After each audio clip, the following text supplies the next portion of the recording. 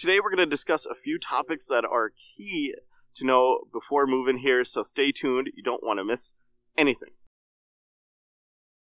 Hey everyone, welcome back to my channel. I'm Cody, Oakland, a real estate agent here in Duluth, Minnesota. If you're new here and interested in all things Duluth, hit that subscribe button. And if you are even thinking about moving here, reach out anytime at the email or phone number on the screen below. I would love to help you out. I love hearing from everybody. Now let's talk a little bit more about what it's like living here. There are a few really important items I want to go over today and go into a little bit more detail than we normally do. And the first topic I really do want to discuss is the weather. I talk a lot about the weather, but it plays such an important piece of what to expect here. And whether it's the activities, events we put on, temperature changes, planning on what type of property you want to purchase, and for like yard maintenance, snow removal, all that stuff. So it's a really important piece of living here, and it's really a big part of why I love living here too. So in summertime, like we're in here right now, every season can be a little bit different than the year before. And so like last summer, it was really dry all summer long. This year, it's rained a lot. It's slowed down on the rain a little bit, which is nice.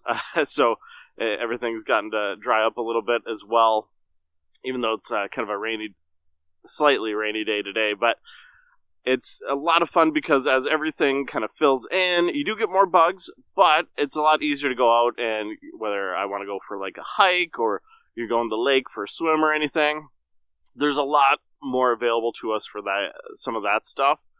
The scenery, as you can see behind me, is the trees, the leaves are filled in.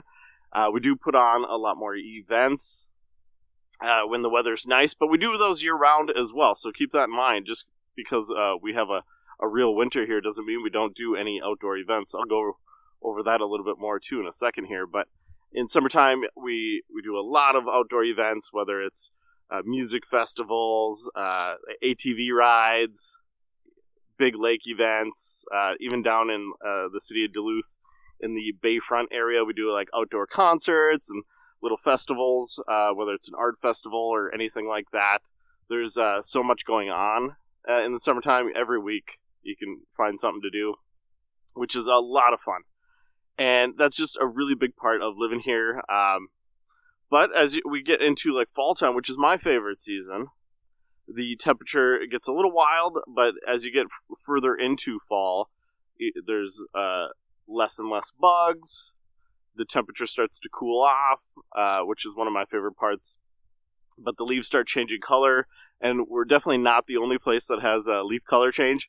But it's so amazing having a city like this right next to Lake Superior with that kind of view, with the leaf color change. If you go up to like the North Shore Scenic Route along Lake Superior, that's my favorite drive, which I try and do as often as possible.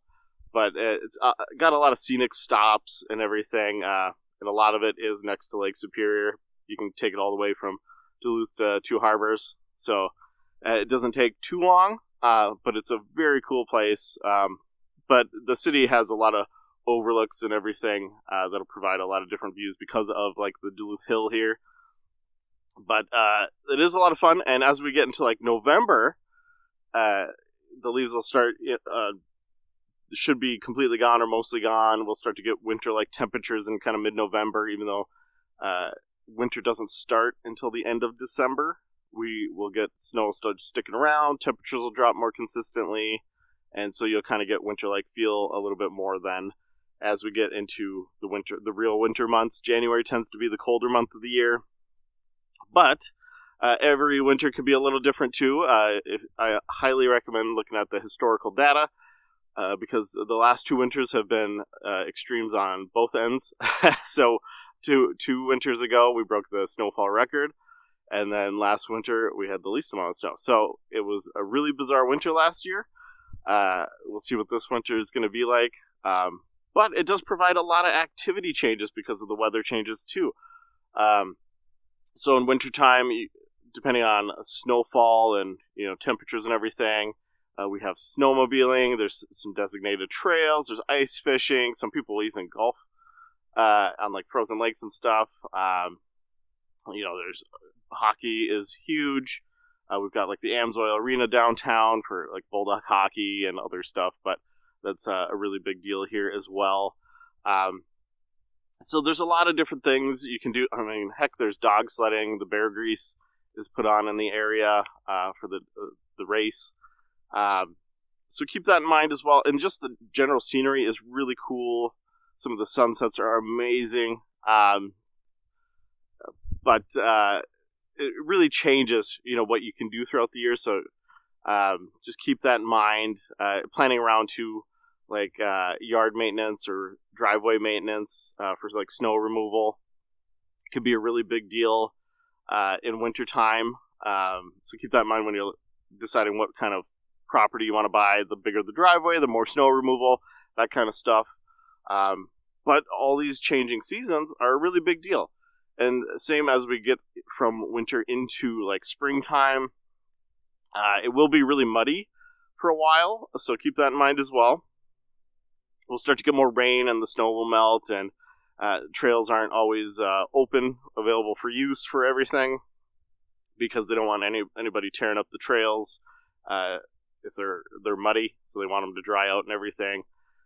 So it can be a really big deal, but that's why I like the changing of the seasons. With the temperature change, you may be buying more clothes than you ever had if you're coming from a more moderate climate, especially from some of those warmer states. So keep that in mind as well. Just getting used to having all that stuff around, or maybe more like yard equipment if you didn't have necessarily a big lot to take care of. So there's all kinds of things that the weather can really affect here that makes it so amazing.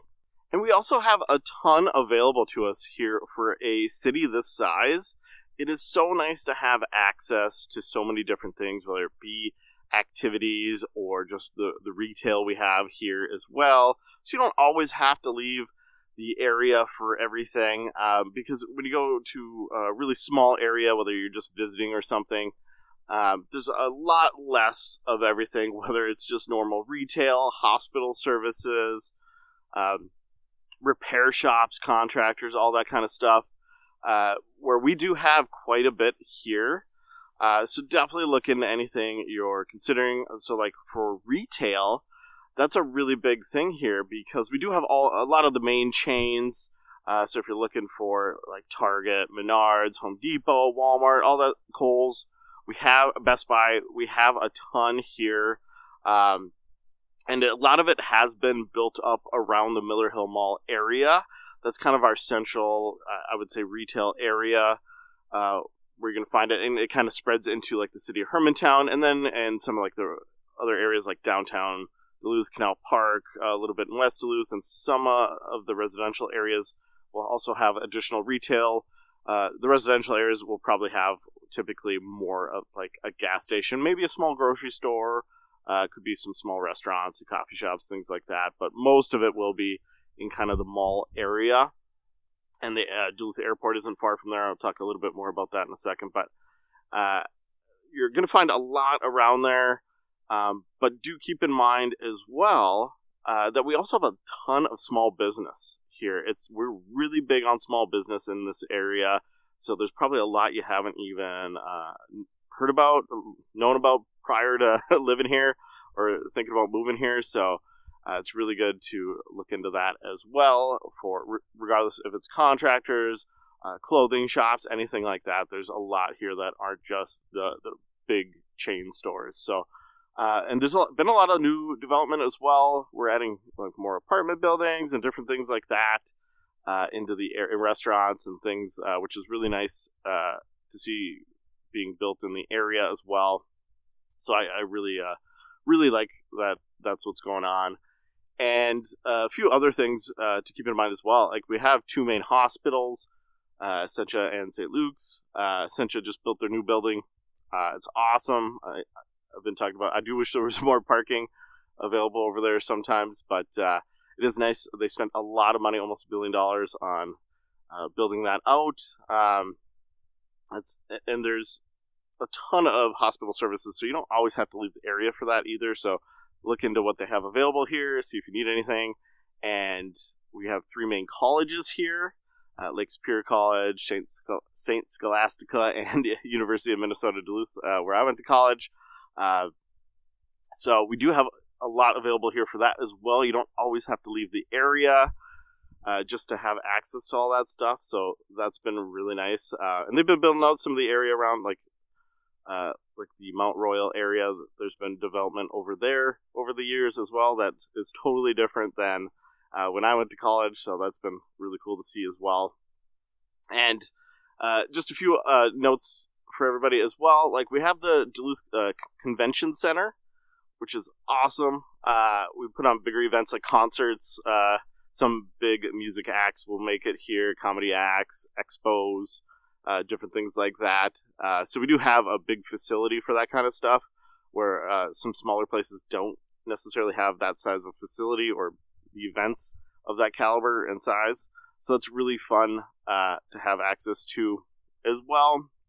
And then we have tons of different activities, especially when it comes to the outdoors. We're big on outdoor access here, so you don't have to make a big trip for the weekend to get somewhere, because we do have a lot right here in the area, whether it's the over 100 parks we have access to, the lake walk down by the convention center, Bayfront area and Canal Park area. It goes for about 8 miles. A lot of it is next to Lake Superior, so there's a lot of direct access to Lake Superior we are really big on, because that's such a staple of living in our area. And it's a really important piece of living here is Lake Superior. So you're going to have access to like Park Point, which stretches for about 7 miles past the aerial lift bridge down in the Canal Park area.